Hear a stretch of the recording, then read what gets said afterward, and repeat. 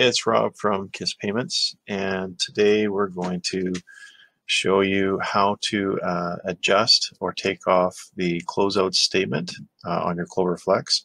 So if your Clover Flex at the end of each day, when after your closeout time, if it's printing the full closeout report and you'd like it to not do that, you'd rather get your reports directly from the dashboard, we can do that simply right on the Clover Flex. We'll show you how to do that. So first thing you need to do, of course, is turn it on, enter in your passcode in order to get to the admin screen. So on the admin screen, we're going to look for the closeout app.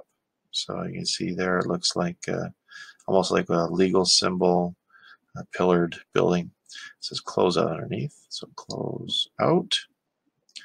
And then under closeout, we want to look at the three bars on the left-hand side at the top. Click on the three bars and then choose settings. And under settings, you'll see auto print totals report on closeout.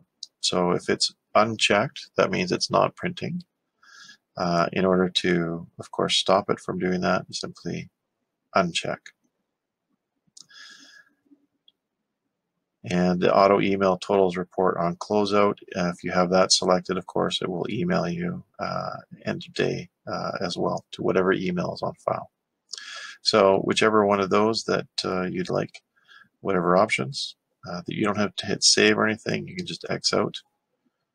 And then again, you can go here and close those screens and just let it show up with the X. As soon as you see the X, you can actually close out those screens just like a cell phone.